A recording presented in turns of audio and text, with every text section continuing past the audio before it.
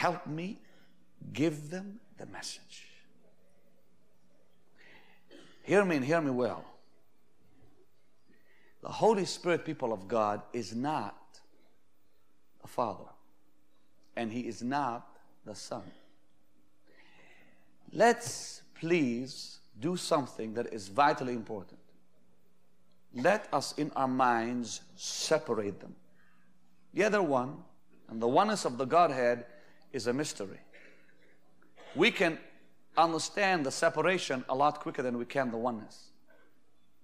There are three persons, not one body, three. Not one person, three. Not all messed up together, three separate.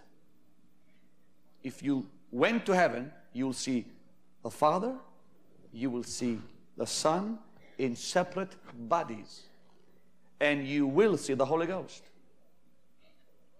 As Karen said, that their brother said, he's on earth, that's why he's not in heaven. Now think of it. Jesus left heaven for 33 and a half years. The Holy Ghost has been gone for 2,000 years. He has been longer on earth than Jesus was on earth. When Moses was here, the Father was here. And then the Father left and Jesus came. Jesus left, the Holy Ghost came.